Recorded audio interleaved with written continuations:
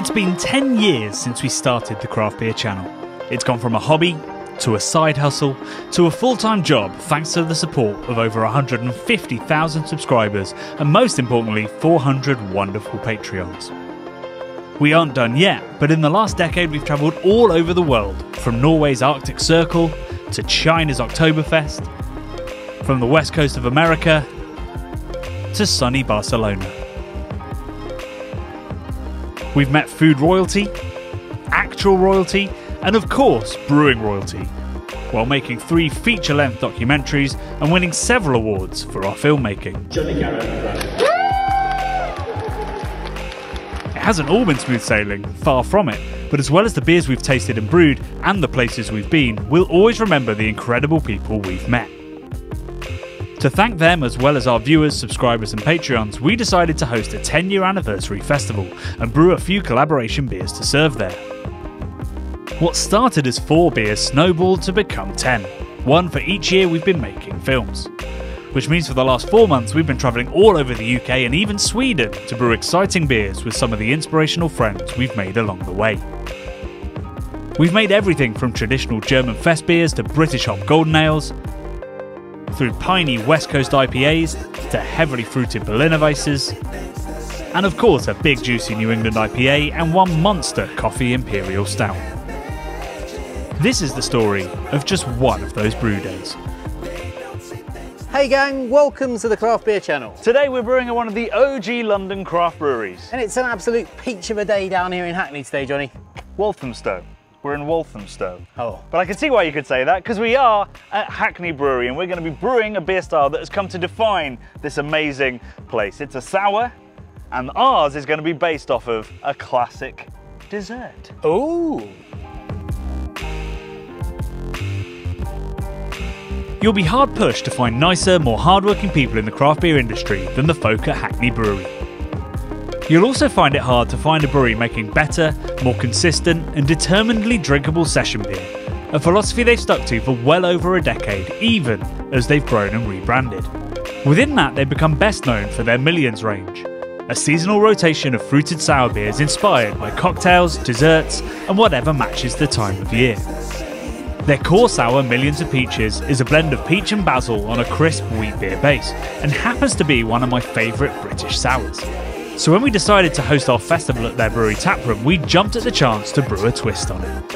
After a long back and forth about what we could do to bring something new to the recipe, I thought the addition of raspberry could create a peach Melba vibe, a summery dessert that matches John's sunny disposition. He set us straight to work mashing in with him, with the promise of beer and fruit puree tastings to come. So John, I think you hold the record for the longest time between Craft Beer Channel meeting and being aware of a brewery and finally doing a video. Because we met and I loved your beers in probably 2012-ish, right back when we started the channel in 2013. Such a tease, Johnny. You had, was it a golden ale and American pale in bottle? 500ml bottles. Yeah. This is how long ago it was. But we never actually got you on the channel. So I guess I'll start with an apology. You make wonderful beer and you should have been on the channel earlier. Well, I think you're ready. Yeah. Tell us about the start of Hackney. Because it was just before the real boom, right? Yeah. Seems everybody started in 2013, including ourselves. 2011 was when we set up. Yeah, like you said, we started with a core range of a best bitter, a golden ale, and an interpretation of an American pale ale. It was a bit dark, I remember. It was dark. It was from the homebrew days, when me and Pete were homebrewing. We took that recipe and just started brewing that. It was from Zane Chef's How to Brew Classic Styles, and like that was an APA, and we used that. But yeah, the conversions weren't quite done right, and I think that over time we phased it out and replaced it with. Well, Kapow was actually a direct descendant of the original APA. Oh wait, so there is a lineage. Yeah, we tend not to bin beers. So there's a big American kind of inspiration on the taproom and also on your beers, which we'll dig into in a bit. But something that when people, like when we're talking about the festival, when we're talking about this collab, lots of people haven't heard of Hackney from like around the rest of the UK. And so I found myself describing what Hackney do. And I've always said, you know, it's very much American inspired, but absolutely everything you make, except for maybe this one, is pintable. So you've taken this American approach of like big flavour, big hopping aromas, but everything you do is, you know, drier than your classic sort of New England style beer. I wouldn't regard what you make as New England. It's very much based on an English approach as well. I think we try and merge the two, very traditional English, because you know, that's where we are. That's kind of where all of our ingredients are mostly sourced from hops, obviously. We tend to use that as a building block for those big American flavours. But yeah, sessionable. So you know, I think lowest is 3% all the way up to 5.5% is core. That's what you get. Specials sometimes go as high as 6.5 if we're pushing the boat out. But which is wild in a market where, you know, niche high quality craft beer such as you make is, you know, it's the 8% beers that typically people talk about and tend to gravitate towards. And have you ever done like a double IPA? We did one. It was okay. Yeah. It was so you're a hop focused brewery that's never done a dipper, which is pretty unique. I think with the brewing that kind of style on the equipment that we have is one of the reasons why we've not done it. I think the efficiencies and, as you know, as much as I love my brew kit, it is big pots and pans. So all of our beers, the lineage goes back, like we were saying earlier, to 12 years ago. Yeah. And we can trace it back pretty comfortably. Even specials we do now, so we've got another special coming out next week that is based off of another special that was based off another special. So we constantly they all eventually come back to the London beer market of 2012 of like 4 to 5% American hopped. Even things like when we're introducing Mysterious Spectre, that's got lineage back to like small little collab brews that we were doing, I don't know, 7 years ago. That's kind of, we don't just rush to put stuff in the core range. And also the stuff that is in the core range hasn't stopped changing. It gets tweaked, it gets slightly different, because everything changes. Malt changes from year to year, hops change from year to year.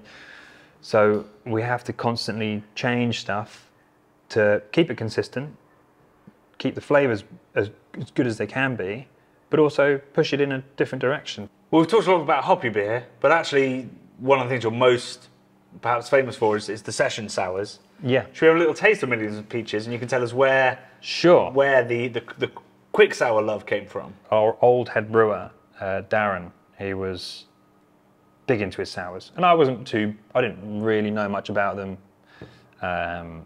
And he was like, I'm going to make a sour. We had a project where it was called the Stooge Project, where we'd do a batch of beer and split it into 3 and then mess with each of the 3 bits. So I think this was a part of the project where it was a dry hopped sour, a goes, and then peach and basil. And it was from a cocktail that he had one night out, peach and basil cocktail. And he was like, this combination is going to be great. It was. Yeah, I mean, it's beautiful. It's like, really, really peachy, but floral as well from that basil. It's just a lovely combination. And I remember having this for the first time, and back then sours were very much like raspberry Berliner Weiss. Or whatever other fruit. And we've started to play a lot more as an industry, I think, with herbs and stuff, to be a bit more culinary. About our approach, particularly to sours, which are quite a culinary approach to beer. Yeah, we wanted a very accessible sour because this is going to be in the core range. We were like, okay, so the melt your face sours that just, unless you kind of ease yourself into them, you don't expect it, can be a bit of a shock to certain people's systems. So we based it. I think it was Siren's Calypso. Was what some of the first sours that I was kind of getting really into, and then that kind of sourness that was just pleasant. I think it was like a nice warm summer day, and me and my mate were just having pints of Calypso, and we were like, this is lovely. And that was a dry hop sour as well, which was pretty unusual back then as well. So and that was a proper influence on how this has developed. And then again, this from that original project to this, completely different beers, but you know. Over time, it just changes little by little by little. Even the amount of peaches we put in, it's changed. So it's gone up because people go, oh, it's not peaches before. I think when we were doing the annual, we had to keep upping the peaches, just because like, oh, it's not as peaches. I remember last year, it's the same. We've got like the nuclear threshold shift, but for peaches. Yeah, there was definitely. You do millions of peaches, but then you also do billions of peaches. Yeah. So essentially, they're the same beer. Yeah. So same grist, but just half the water. Okay. Right. Yeah, that works. So we don't sparge it. We just pretty much run off first run it a little bit just to wash out those sugars. But yeah. What sort of percentage are you getting up to? 8 on the yes 8. So 4 for millions, 8 for billions, 12 for trillions. I don't know. Yeah, well. But yeah, so when we wanted to do a collab together, I thought we could do another hoppy beer, but we've got lots of great hoppy makers on our list of 10 breweries, but not many great sour makers. So we've got 2 sours actually of the 10, and obviously with you guys we wanted to do a session one. Yeah.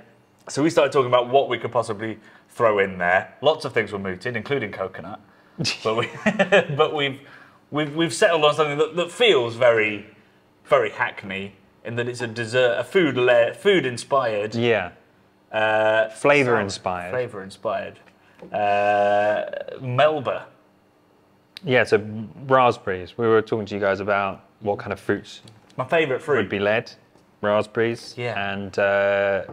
And we were going around the houses, weren't we, about what to pair it with. So generally we kind of pair a pairing.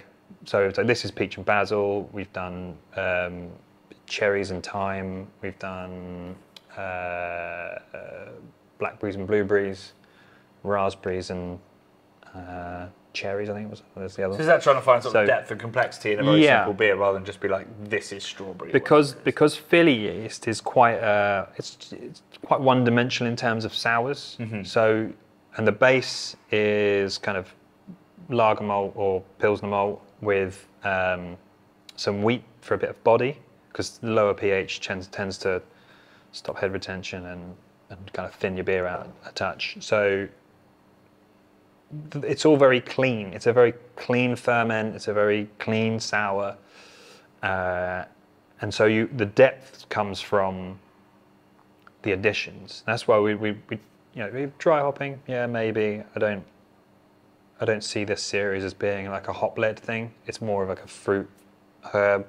It's those kind of pairings of flavors that drive these things. And peach and raspberry seemed like a logical route into something a bit different. So we've done lemon and raspberry the start of the summer. That was pink lemonade inspired. Nice. It's like sharp and kind of like a nice soft fruited finish. That was significantly sour than this, because obviously lemon's sour. Yes. And raspberries have a slight tartness to them. Yeah. So we're shooting for, I guess, a similar pH beer-wise, but then we are going to have raspberry bringing it, even if it's not literal pH, it's the presentation of it as well. Like, particularly like English raspberries in season have a big whack of acidity to them, and that'll be like a day 5 edition. So the first couple of days pH will drop, and then the ferment will happen. And while it's still active ferment, we'll put the fruit in. And then maybe another 5 days after that, we'll taste it and see if the pH needs adjusting, just because we want to make sure that it is got a bit of a tang to it, but not too much. Yeah, I think it's striking that balance between crushability and intense, exciting slap in the face of raspberry. Just accessible. I think that's the key to our beers, is that we don't want someone to be like, no, it's too much. Mm-hmm. Right, well, I'm aware we've got a mash tun to dig out, and also I'm hoping we can sample some of the purees that have been going into this beer. So let's check that nothing's gone wrong, and then have some smoothies. As expected, everything had gone to plan with the mash, and the beer was coming up to the boil. So we did some slow motion mash digging for the camera. Well, to be fair, we did a lot more than that, while John dug out the purees that will be added to the beer in just a few days. So these are the purees? Yeah, we have raspberry and peach. Yep. They already look like beers, according to some breweries. We're not going to go that quite thick, that extreme. Quite combustible if fermented. That's Right. That's always the issue, isn't it? Okay, right, yes, exactly, yeah. So we've got, raspberry. We've got about 200 kilos going in to ferment for that, and then peaches, about 100 kilos of that. And we'll probably put some peach extract in as well. Right, okay. And why does the extract sort of really help the aroma? Or? Yeah, because when peach flavour is quite delicate, it's quite volatile. So, because we add these still during fermentation, it loses a little bit. So we just get some natural extract. Literally sort of fermenting just out to top it up. some of the flavour. It's the same way as kind of like putting hops in the boil and then dry hopping. So you lose a lot of the volatiles during fermentation. So you top it up at the end. Right, okay. Okay. Can I have a taste? Of course. I'm just going to drink it. Do it. Raspberries. So this is like raspberry, yeah. I'm not going to give you tasting notes on this. Is there any sugar added, or is it just like it's pure fruit? It's pure fruit, pasteurised and blended, pasteurised, Right. strained. Well, even that was probably not that strained. It's de-seeded, I believe. right. Yeah, Other you can than see that- there's sort of genuine Yeah, it's fruit in that. lumpy. It's lumpy is another way. It's of with putting it. bits. Yeah. So yeah, like this is going to contribute sugar, but you're not really tasting it. It's very. It will ferment. Very tough. So Yeah, it yeah. might. So this is going back to the whole body of the recipe. Is we put a lot of wheat in to kind of bring the body up, because every aspect of this will thin it out at some point, and especially when you add fruit, those fermentable sugars will thin out your beer. But then so peaches. It's again pureed from fresh peaches, and God, that's delicious. tastes like peaches. I should just buy this from the supplier, just to drink, really. Yeah, I mean that's much sweeter, much less acidity. Yeah. So raspberry's going to bring So acidity it's going and to freshness. drop the pH down a little bit. So Yeah, this yeah. is why where we're aiming for like 3.2 for the base. By the time we add the fruit in, it will drop the pH and continue fermenting. So the alcohol is quite bitter. So we're balancing that, the bitterness, the sweetness, the fruit that's unfermented. I'm sure there's stuff that won't ferment in this as well. Yep. So it will kind of end with a balanced. Go for it. Is that about the right blend? A bit more maybe. Bit more peach. Yeah, the glasses taper off a bit. You've probably got a more high-tech way of. No, we just got a bigger vessel. Just a bigger vessel. Same thing. You're still shaking it with your hands. Yeah, oh, absolutely. So this should smell like Melba.